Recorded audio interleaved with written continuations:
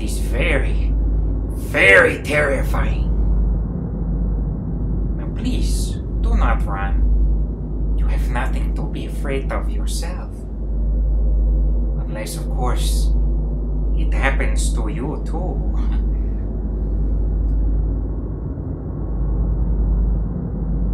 This little girl named Mary. Mary, she had a little lamb. Now Mary had this little lamb. It was no ordinary lamb. It was not. Its fleece was devilishly white as snow. How is this possible? I don't know. Now, everywhere that Mary went, this lamb was sure to go. It would follow her to the market. It would follow her to the swimming pool. It would even follow her to the doctor's office. You know, this little lamb even followed her to school one day.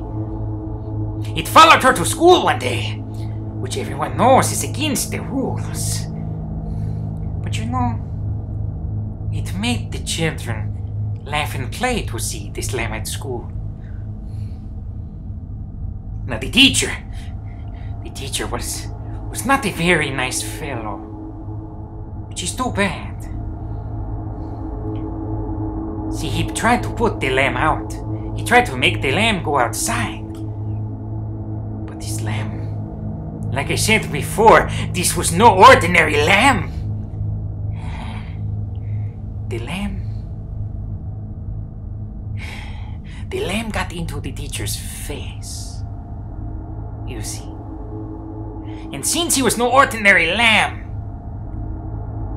he talked to put the teacher in his place.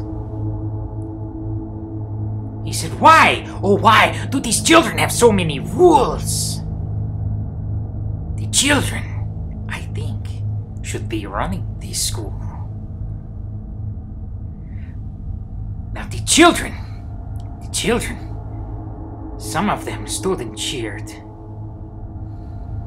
Some of them just sat in fear.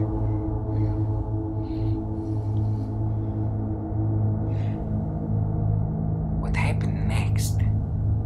I just want you to brace yourself. Okay? Are you braced? Because this is the most terrifying part of all. You know that little lamb? That little lamb whose fleece was white as snow. You know what he did next? He told the children to go. Now, the children ran as fast as they could.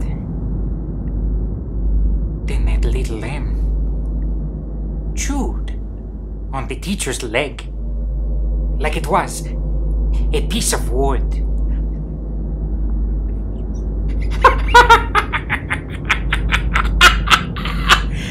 Now, this should be a lesson to you all. Be very afraid of every little lamb that you see. Because not every lamb is an ordinary lamb, you see. No. It's not. Just run. Run away.